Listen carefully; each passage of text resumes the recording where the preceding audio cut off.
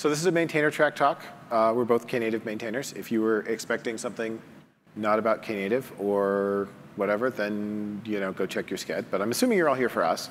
So Knative has been released for a little over 6 years, and we thought it would be a good opportunity to reflect back and see how's the project changed since very early days to very recent days. Yeah, so I'm Calum. I'm one of the newer maintainers in the Knative project. So this talk was also interesting for me since I learned a lot about version 0.1. I joined around 1.7, 1.8. So a lot of the earlier stuff was a cool learning experience for me to go back and look at it. I mostly work in the eventing area, and I'm the lead of the new UX working group that we restarted. And I'm currently in my final year at the University of Toronto, where I do engineering science. And I'm Evan Anderson. I was one of the OG Knative folks when it was a project starting at Google before it actually even came out to the public. I was there busily working on APIs and things like that and compatibility between Google Cloud Run, which shares zero code with the open source Knative project, but shares a compatible API. And since then, I also have worked at VMware, and I'm now working on software supply chain security at Stacklok. But I'm also on the Knative steering committee, and I'm still involved with Knative. So I had to look this up. I was the one who drew sort of the short straw to be answering stuff online when everyone else was partying at Google Cloud Next. And so I just pulled out a couple of the things I remember. So there's the Google blog and Hacker News. Had a bunch of folks chiming in from different areas. And Joe Beda was one of the early folks. For those of you who don't know him, he was one of the original Kubernetes founders who chimed in with some takes on Knative that helped direct things after it was out in the public. And the basic vision that we had was, hey, these serverless services and these platform as a service things were great, but they all locked you into a very specific vendor, and no two companies offered the same API. And if Google was going to, in 2018, launch a new serverless thing, it needed some distinguishing characteristic. And what if the characteristic was that you could run it on Kubernetes in your own environment, and it was open source, and you could build it. It was built from different decomposable pieces that you could plug together in the way that suited you. So you didn't have to build everything as a function if some things didn't belong as functions. And so that's what Knative was. Do you want to talk a little bit about some of the benefits of Lambda? Yeah, so one of the things that comes up if you're trying to make Knative into these different building blocks that you can combine is you need to figure out what building blocks do we actually want to have. And so if you look at Lambda, it has, as we list on the slide, you don't have to do the infrastructure management yourself. It's very easy to integrate with different AWS services, and it's got a really simple developer experience. And so some of the key characteristics that people are looking at is there's that huge scaling that Lambda is able to do. And that really maps onto what people were trying to put into Knative serving of scaling your different containers independently. And then also you want a runtime that basically knows how much load there is and runs enough. And you don't have to think about what enough is. And it reacts on a second-by-second scale rather than, oh, we had a big spike of load. I noticed it 3 minutes later, and I added some more pods. And it's like, well, great, but it's 3 minutes later, all that load has gone away. So if you've looked at Lambda, they can go from 0 to 3,000 in like 30 seconds. And so that's kind of what scales infinitely means here. Yeah, and I think crucially doing that without dropping any of the traffic. So all those users still get access to the whatever you're running that's making these requests. The next thing that was important is you can choose how to trigger your Lambdas. And so the next building block was we wanted something where you can say, hey, when this event happens, run my code. And that's sort of independent from scaling your code, and so that led to the eventing building block. Do you want to add anything? Oh, sure. And the last piece that we'll see both with Lambda and with Heroku is that unlike a lot of Kubernetes stuff, which is like, OK, so we start with you write an application and you write a Docker file and you figure out how to package all of it. You just say, here's my code. Please run it for me in the cloud. I do not care how, which is an old Pivotal Cloud Foundry haiku. But it's really the experience you want. Here is my code. Please run it for me. I don't care how you do it. Just turn it into something that executes. And so if we skip forward to Heroku, we can see a bunch of similar patterns here. Heroku has a lot more flexibility in what you run than Lambda does. Lambda is like, you are a function and you are this big. And Heroku, you can bring in your web apps and things like that. But it still abstracts away a lot of that infrastructure and gives you that, hey, run my code for me. One of the neat other things that you get with Heroku that Lambda got a lot later is you get a host name back. You're like, here's my code. And they're like, here's where you can reach your code. You didn't have to set up any network infrastructure or anything like that. It just happens. And similarly, build packs, there's a CNCF build packs project now, grew out of the Heroku builds for dynos, which were their early version of containers, and then their V2 of that. And Cloud Foundry kind of copied that pattern, and then everyone said, maybe it'd be better if we had one way to build things than like ever fractal growing number. And so CNCF build packs kind of standardized that. Yeah, and so when we looked at all these different things, we were able to come up with sort of 3 big building blocks that we want to provide in Knative. The first one was Knative serving. The second one was Knative eventing. And the final one was originally Knative build, which now there's Knative functions filling a similar role. And so the cool thing is you can mix and match these different components how you want. So if you take functions and serving, you get very similar to that Heroku experience where you just give it some code and it builds it for you and you get a URL back. We also get all that scaling that you get out of Lambda.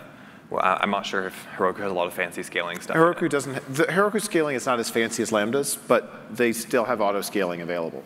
And if you want to go back in time, you can also see that, like, the original idea of like JBoss and here's a jar that encodes my application. Please just run it for me, and I don't want to worry about any of the infrastructure.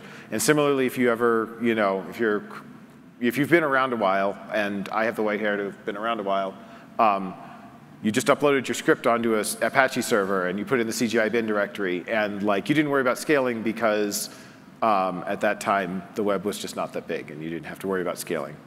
Nowadays, we live in a world where the web is a lot bigger, and our machines, a single thread won't do it. So we need to be able to scale out horizontally. But it should feel as good as CGI bin did. And CGI bin was, it was not bad. Like there were some warts. We can do better, but it was, it was simple and easy to figure out. And so. This is what some of these decompositions look like if you do them each separately. So I don't have a great example of a system that takes your source code and handles an event but doesn't give you a runtime for it. I'd love if some of you have like, hey, actually I recognize a system like that to talk about it afterwards. Hey, we can build your code to handle an event, and we can route your events, but we don't run it yourself. We don't have a great example of that. He's got a little bit mixed up. So you want to talk about serving only? Messed up the order of our slides. But with just serving alone, it runs a container for you. You don't need to worry about how to run the container on Kubernetes. And it gets easy connections. So like Heroku, it gives you a URL right away. Unlike in Kubernetes where you need to make your deployment and your service and all these different resources with the labels lining up to get your endpoints to work. And it has all that scaling built in. So you don't need to attach an HPA or a VPA onto your deployment. And so it makes a really nice experience to just run your code and not worry about anything else.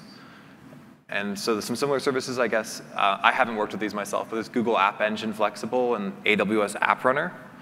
And then there's just the eventing component, which is just how do you route events. So I've got some data running through my system, and I want to send them, given different conditions, to the right event consumer. And so this makes it declarative. You can declare on these conditions on my events, route it over here. And that's the experience of just the eventing building block. And there's a lot of equivalent services like AWS Event Bridge or Azure Event Hub or Google Event Arc. They seem to stick event and then some other word after it. But it turns out event routing is really useful, but everyone does it their own special way, and they've got their own secret sauce. And Knative eventing gives you kind of a common way to express it, and then you can, underneath, plug in Kafka or RabbitMQ or something like that. So that was one of the big pieces of feedback we got from Joe, actually, was you need to make sure that these things are pluggable so that people can bring in their, they're a Kafka shop, and they're like, oh, well, we can't use Knative eventing because you only use RabbitMQ or you only use Nats or something like that. It needs to be able to take the environment that it's in there, and you can pick out, like, oh, we are a shop X, and we can still use these eventing patterns even though they were developed at shop Y that uses a different transport underneath.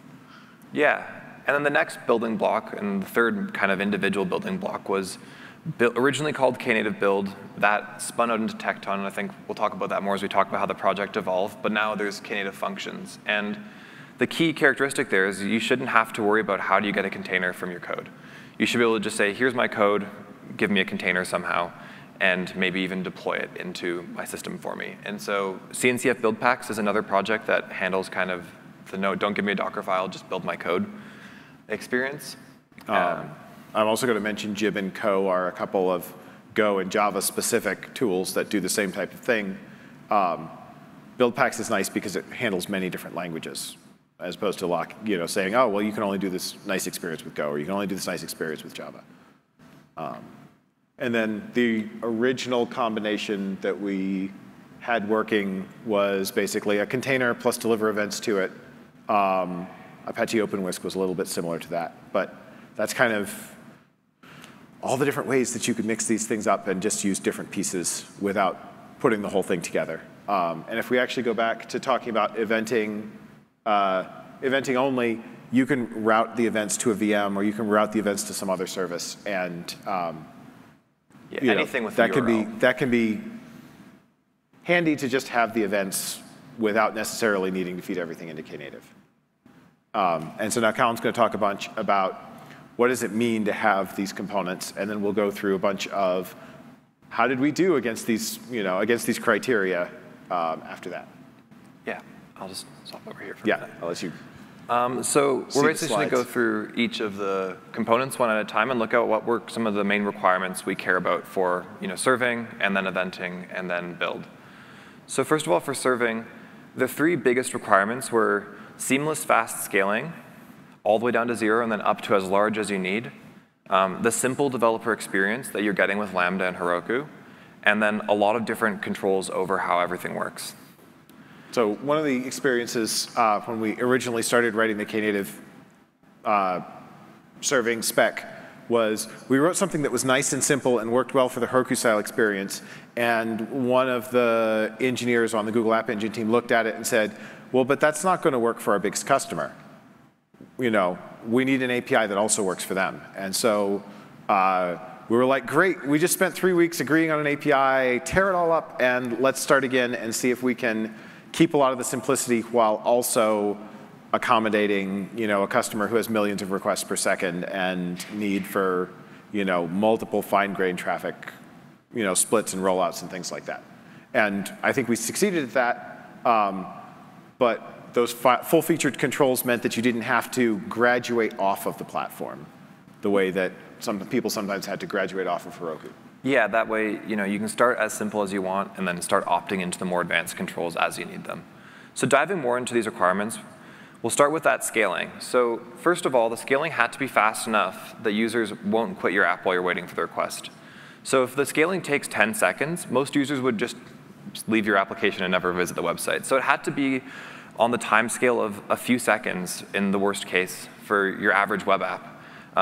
Nowadays, with people putting like huge Gen AI models into serving, I think that a few seconds would be a little miraculous. But back depends then, on how your caching works. I guess, yeah. Back then, if you're looking at just a website or web app, you're really looking at fast enough for that use case. And then also another key requirement is instead of going from 0 to 1 fast enough, it should be able to get to a huge scale. Basically, whatever scale you could achieve in that Kubernetes cluster without Knative, like Knative should be able to get you up to that scale. And for all of the scaling, Knative shouldn't drop any of your requests. Users should just be able to interact like your website like it's any other website and never know that it's Knative under the hood. Job 0 is to be invisible. Yeah.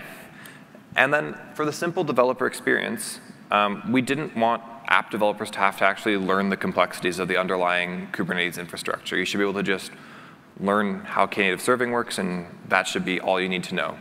And so you should be able to say, hey, Knative, here's where my container is. Maybe here's the port that my container exposes, which as an app developer, you normally know at least that much. And then, usually. Hopefully. And then Knative should be able to do the rest at that simple end before you start opting into the fancier features. And then you should also get a URL for each of your service without any extra work. So if you remember before, and if most people here have probably done it before, there's a lot of different resources you have to create in Kubernetes before you get to the point of having a URL that you can expose to the public internet, for example. Oh, you also don't get a URL until you set up DNS. Yeah. And that's something that you maybe not be able to do on your own. So you really want the system to be able to get the DNS lined up for you as well. Yeah, and then another thing about this whole simpler experience is we didn't want to force users to adopt a specific language or runtime. So if you think about many kind of function as a service things, there's a specific runtime that you're using, which you have to import. And Knative serving should just work with any container, which means any language as well. And the best way to sum it up is it should just work for anything that receives HTTP, and you shouldn't have to worry about it. If you have an Nginx static container, then like that should just go. And then going beyond that simple experience into the full-featured controls, there's a lot of different features you might want in terms of revisions and traffic management. But the first criteria to all this fancier features is that it should still be forgiving and easy if you're not an expert in all these topics. And so, I should automatically create named revisions whenever you change it. You shouldn't have to learn how all those work and do it yourself. Or, learn about rollbacks only the first time you need them. Hopefully it's already there and ready for you, rather than you're like, oh, what do I do now? Yeah, and I guess that's and if you've ever tried to roll back a Kubernetes deployment, there's a lot of documentation to read about what you're doing. Exactly, and that ties nicely to our next point, making it easy to roll forwards and back by changing your traffic amounts. So as many people know, your Knative service, you have different revisions, and you can basically specify what percentage of the traffic should go to these different revisions. And so if Knative's automatically creating those revisions for you as you make changes, then you can just assign 100% traffic to an earlier revision if you need to roll back. And you don't have to worry about, uh-oh, did I have a revision back then? It's just there, and you can put the traffic onto it. And finally, you shouldn't need a separate project to manage everything. You should be able to do all this traffic splitting and revision management within Knative instead of some external rollback system or something like that. So those are the key requirements for serving. So let's move on to eventing. And so some of the main requirements we had for eventing was you should be able to give different delivery semantics and guarantees to the user from the system. It should completely decouple the event producers from the event consumers as much as possible. And it should be able to do asynchronous delivery of these events at a large scale.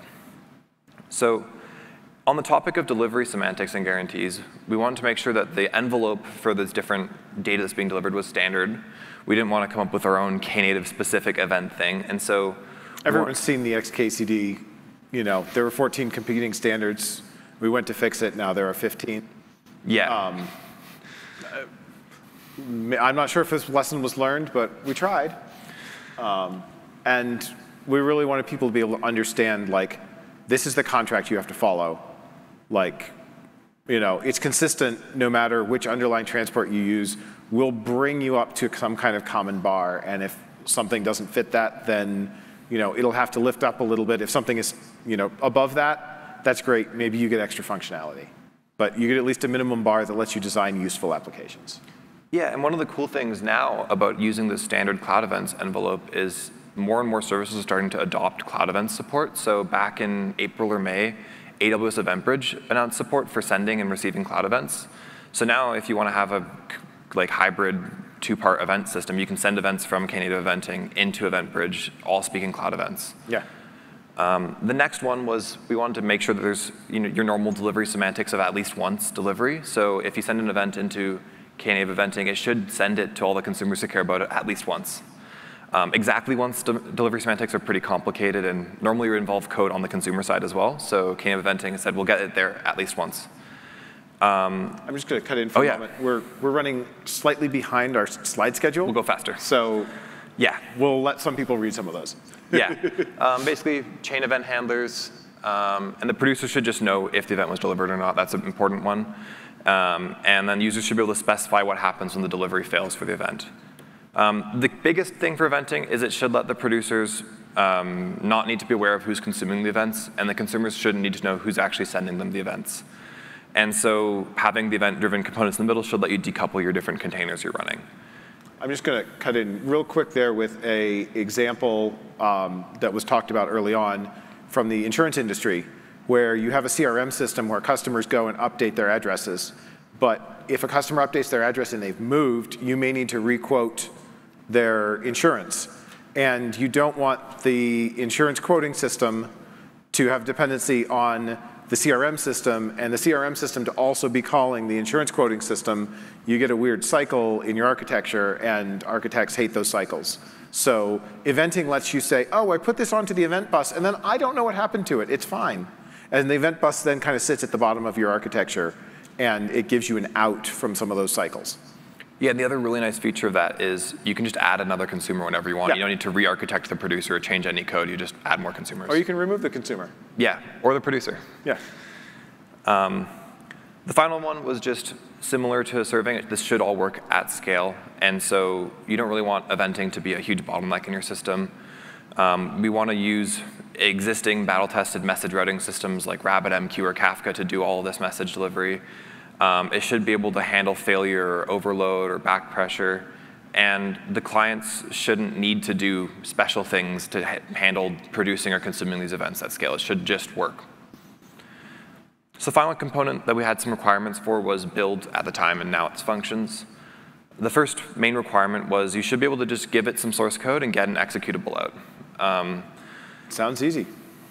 Yeah. If you've never run a build system, it sounds real easy. So specifically, for functions, for example, you might need to wrap your source code into a framework to set up all the HTTP listening and stuff. And then we want to be able to build either just from some local source code or a remote repository reference. And it should just work regardless of what language you're using. So the build system shouldn't force you to use Java or Go or C++. It should work. In terms of the build definition, it should be simple, but you should be able to repeat it, and it should be declarative. You shouldn't have to imperatively say, do this first step, and then the second step, you should be able to say what I want to get out of this system. You should be able to reuse them between your different projects so that if you figure it out once, you can just port it over. And it should be really easy to move from building locally and testing locally to using this on a Kubernetes cluster. And finally, anything that's building containers should be able to push the containers to a container registry and hopefully deploy it into a cluster as well. I mean, the observation here was simply that, hey, Kubernetes uses containers as the basic way of handling things. We should be native to that, and we shouldn't have like, Heroku has dynos and that's their native thing, but bringing dynos to Kubernetes would be weird, and ignoring all the stuff, all the other tooling. We should work nicely with all those other tools. Yeah, so now that we've kind of seen what these requirements for these different points, I think it's worth asking how well did we actually achieve these requirements. I'm going to pass it back to Evan, who can take us through some of the history of the project. Yeah, so we're gonna wind all the way back to the beginning, and I apologize for the traffic lights. I couldn't quite figure out how to express this well, and so you can see that I did traffic lights with gradations, which if you're a traffic engineer, you're probably screaming at me right now. But 0.1, we didn't actually manage to package eventing. Serving installation was about 500K of YAML. It took Joe Beta 2 TGIK episodes of 2 hours each to decide that he'd seen enough YAML and was just going to try installing this thing. Yeah, build was kind of there, but if we wind forward to the next year, build is gone. Build went away. Build grew up and realized that they could build things that weren't just containers for serverless, but they could build containers for other things, and they could build things that weren't containers, and they graduated to become Tecton, which was great for them and meant that for the next several slides, we'll have kind of a blank where build is. The initial Knative 0.1 packaged Istio because we were like, well, you need an Istio in order to be able to make things work. Let's bundle it up into the YAML that you install. We got a lot of feedback on that. A lot of people weren't ready to adopt Istio. Istio, the first version that we installed, failed closed, which is kind of a fun experience. You install Istio on your cluster, and then everything that was working for talking to each other doesn't work until you figure out how to open things up again. They changed that in Istio 1.1 or 1.2, but we'd also heard that a lot of people weren't ready to install Istio, and so we defined what does it look like to give you a nice ingress that we could use with Knative, and then we started building adapters for things like Contour and Ambassador, and eventually Gateway API's come along and has kind of redone a lot of that work. Dave had a great talk about Gateway API yesterday. One of the things we really wanted was the ability to know when is the programming done? When can you expect to not get a 400 or a 500 when you try to reach this thing? And a lot of those frameworks didn't build that natively, and so we built a lot of that infrastructure ourselves. So now I'm going to wind us another year or so forward, a little bit more than that. Serving has a V1 API. Eventing has most of a V1 API, has figured out a lot of those pieces. And Kafka and RabbitMQ and Nats all are providers there for routing. And we figured out a lot of that event model. And build is still MIA. We haven't figured out what to do about the fact that building a container is hard and there's no easy mode. We just say, assume that you could build a container.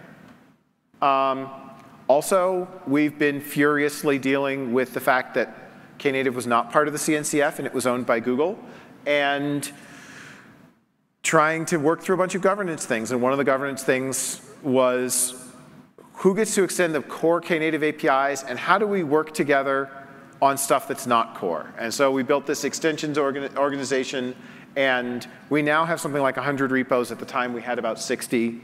And you can see some of the reports that we did, like 140 releases in a year across all the repos and every 6-week release process. So we got real good at releases. If you want to get good at releases, I recommend doing them often. So November 2021, we've decided that we've hit a 1.0. Serving and eventing are both V1. They've hit test coverage targets and documentation targets and a bunch of other things that mean that they really work for real people as opposed to just they work when the developer's working on them. And Red Hat was just offering this Func build project to build functions into containers. And we were looking at it, we're like, yeah, let's try it, but we're not sure that's a core interface yet. And so we had a big celebration on all the good stuff. And then I'm going to fast forward another year because the celebration was fun, the cake was yummy, and it's gone now. No more cake. So Functions has reached its GA. Around this time, Google decided that they were happy to cooperate with the CNCF and start the donation process. I forgot to mention that in here. But Functions is a real thing. We've gone back from the dark days of there's no build to, hey, actually, we can take your code. It's a little bit hot off the press, but we can turn it into a container and we can run it on Knative. We also, around this time, started talking about changing our release cadence. We got some feedback that, hey, great, you were rolling out new features every 6 weeks. It was great to get the new features fresh off the tap. And now part of your focus is stability. And maybe we don't have to upgrade every 6 weeks, please. And so we talked about it.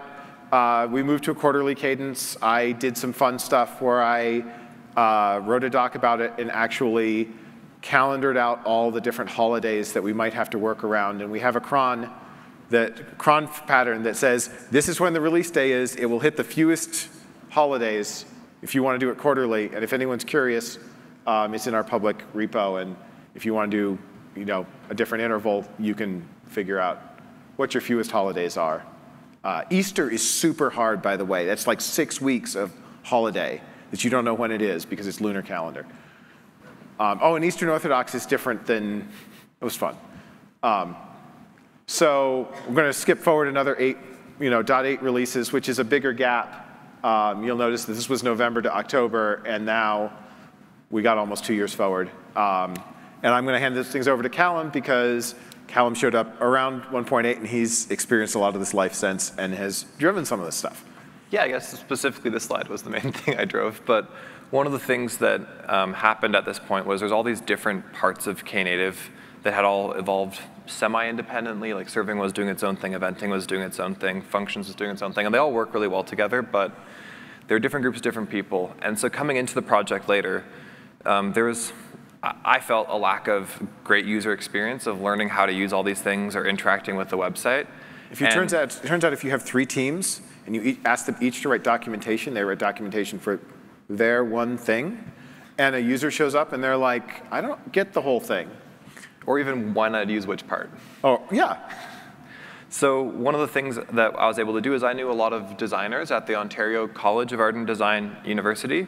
It's a bit of a funny story why it's both a college and a university, but I don't think we have time for that today. But we managed to start a UX working group that had UX designers participating in it instead of just engineers trying to figure out this UX design stuff.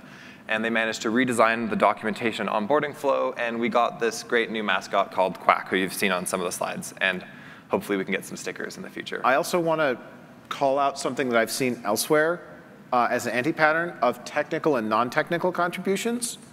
We should really talk about coding and non-coding contributions when we do that, because what these designers do is very technical. I don't understand how to do it, but there's clearly a lot of technique and understanding and patterns involved. And so we should really, when we talk about contributions, rather than saying technical and non-technical, we should really say coding or software and non-software, because I highly recommend, if you can find some of these people, superpowers, because they look at the world a different way. Yeah, and they managed to do this cool exercise at KubeCon, which let us restructure our whole documentation, and it's been really cool so far. And they were like, hey, you need a mascot, and they did that. Yeah. There's also been new authorization being built into eventing where you get TLS and OIDC, and you can say which service accounts are allowed to send events to which resources, and so you get all the normal security and authorization stuff you'd expect in 2024 out of eventing. So eventing is a little bit, asynchronous stuff in general is a little bit funny, because you're like, here's this thing, it gets stored, and then at some point later, someone else gets to pick it up and see it. And you don't really get to know where all that message goes, unlike gRPC or something like that, where you can just check the other end. So building all of that authorization and figuring out, well, who do I check and at what points was an interesting process. And also, I think we ended up in a good place. But yeah, and what should be the API for defining who's allowed to send stuff was interesting. Yeah. So yeah, you can just pick any deliverable, and they can say, here's the audiences I expect. And then Venting checks that all for you. And you can say, hey, I'm getting a customer address updated event, and it's coming from the customer retention namespace. Well, that sounds great. It's coming from the billing namespace. Why are they doing anything about customer information? Maybe we need to go and block that event and look at what's going on. And what's up next? We are in the queue for graduation. We are looking, I've run into a number of people, but we're looking for people who are interested in being interviewed for our graduation process. If you are a Knative user, add yourself to our adopters file in the community repo, or come talk to myself or Calum. I see Dave and some other folks over there, and we'll help get you in. And if you want, we'd be happy to talk to you and say nice things about you if you're using Knative. So that's part of our next phase of life. And I guess just while we're on that topic, if anyone else is interested in contributing to Knative, we're always looking for more contributors. Yeah. Whether it's code contributions or non-code contributions, as we talked about, we have a very robust UX working group now where you can also participate if you are interested, but maybe writing code isn't your thing. and here's where you can find us. There's Yep. CNCF Slack, lots of Knative channels. Then there's a new great set of tutorials where you build the whole end-to-end application. And we were just talking about extending that earlier to give further examples of chaining events together to do like a pipeline. It's a bookstore, and your book delivery and so forth would be part of that pipeline. Yeah. I think we're out of time now, but that's kind of how Knative started and how it's gotten to where it is now. And I'm excited to see what the future is for the project. Yeah. Thank you.